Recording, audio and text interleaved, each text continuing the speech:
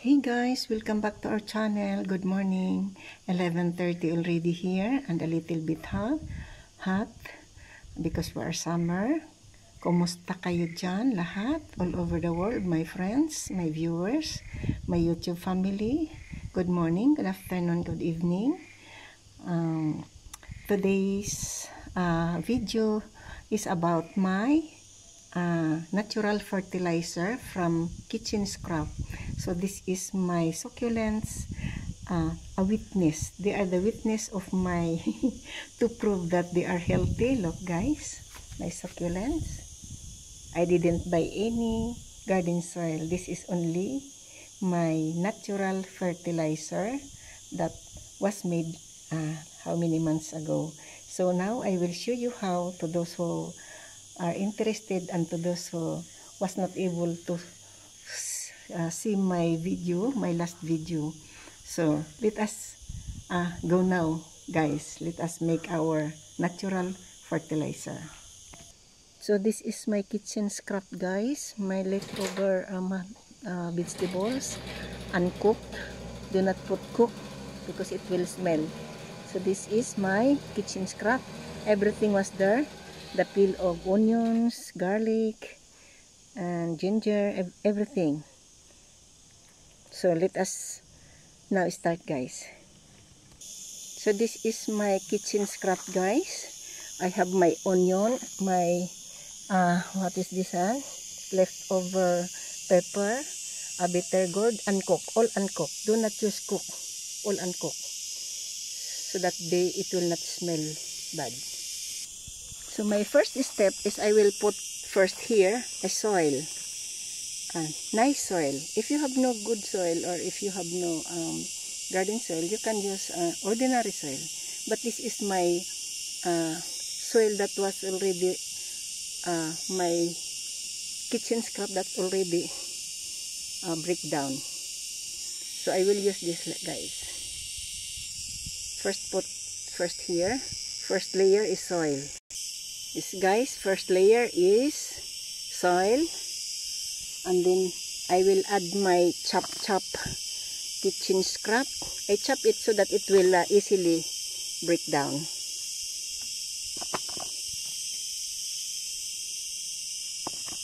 Like that. Second layer. So guys, and then put another soil, add another soil.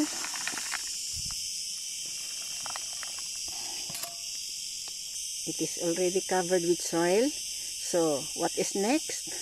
I will add an old newspaper. This is an old newspaper. I will cut it so that it will break down easily. So that's it. That's it guys. I have my crushed or old newspaper. You can use also not only newspaper, you can also use cardboard,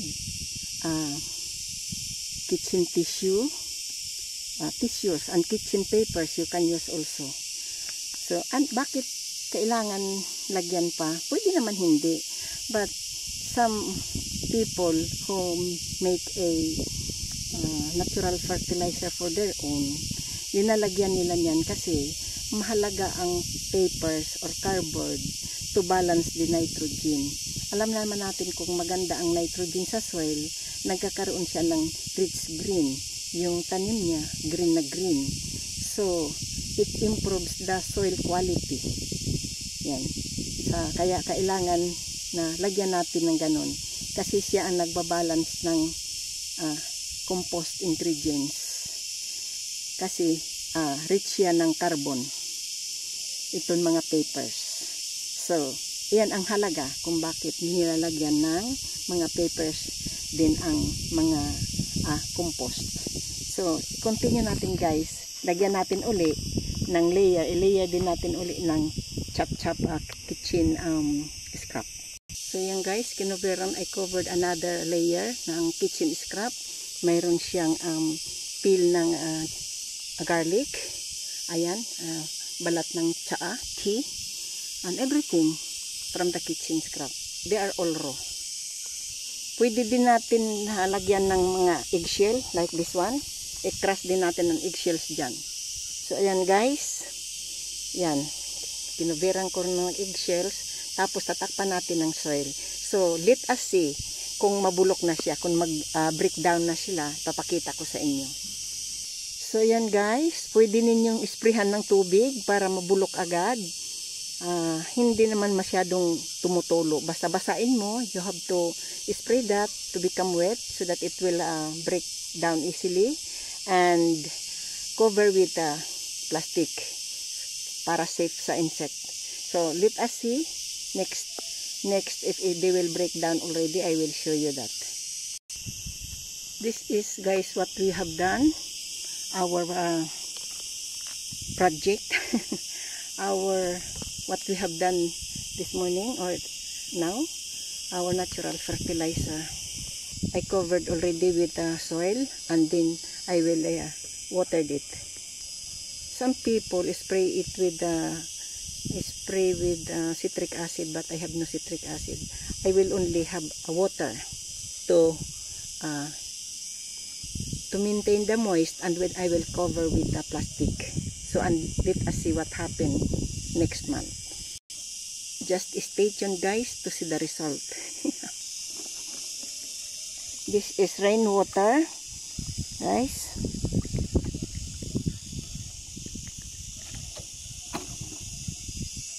So it is wet already guys, and we will cover with plastic. Set aside and we'll wait for the time to come. So let us see guys, now we will go to our my old compost pit.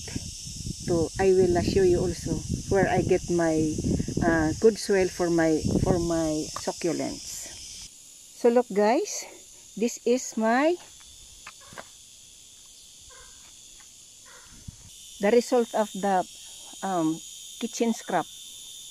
If it was already breakdown, it looks like that. This is look like soil already. You can use this for your plants, any kinds of plants, and your plants will be healthy because this came from the kitchen, leftover raw vegetables, fruits, and everything like this. Or look, there is still a peel of avocado.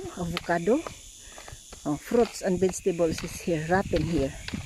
So this is very good soil, and it looks like that because the compost pit or the plastic that was used for this was removed by Rodney. He used it in the farm because our compost pit there was already broken like that. So this is good soil. This is what I used for my succulents there, that I show you from the beginning of my video. So this is our another compost pit. We put here our kitchen scrap. Look guys, look, what can you see there? Onions, corn, what else? Everything from the kitchen that was not cooked. I put it here, but please do not put cooked food or leftover food because it will smell bad. Look, there are no flies because it's all raw. But if you will put leftover food like fish, cooked fish, meat, what else, rice, everything that was already cooked, it will smell bad. All raw only. You have to put it, everything from the kitchen. The leftover, the onions, everything, it will look good like that. Oh, there is no flies. There are no flies, guys. So, and the result is like that, and you have a good soil already. So, let us see my experiment, our experiment from the pot that we made earlier. So, hope you like my video guys, my friends. So, abangan natin yung next na mangyayari doon sa ating project, ating experiment. So, thank you for watching guys. Hope na you will support my channel and then always there for me. So, shout out dyan kay Ana Duran, my YouTube family, Dayday Pinay in Sweden, Ate Jing Vlogs, Shiana Was Vlog, Troy Future Expat, and Patria Silda, Coco Marty, Buhay Bundok. I'm sorry for the others, I forgot. Ang lola nyo, mahina na ang memory. So thank you guys for watching. See you next time. Bye, ingat kayo dyan.